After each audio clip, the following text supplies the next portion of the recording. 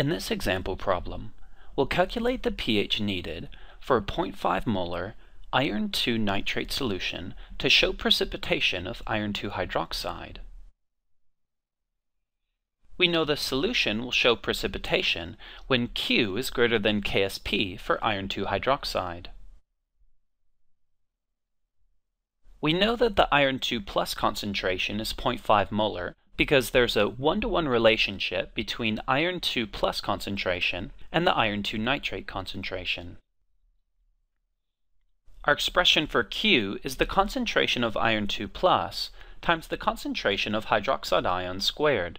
And this Q has to be greater than KSP, which is 1.8 times 10 to the negative 15th. We can rearrange this expression to solve for the hydroxide ion concentration. When we do so, we see that the hydroxide ion concentration has to be greater than 6 times 10 to the negative 8th molar.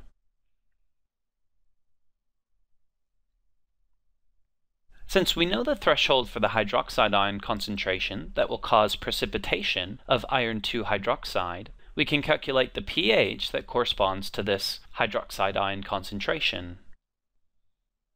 From the hydroxide ion concentration, we can calculate pOH, which is 7.22,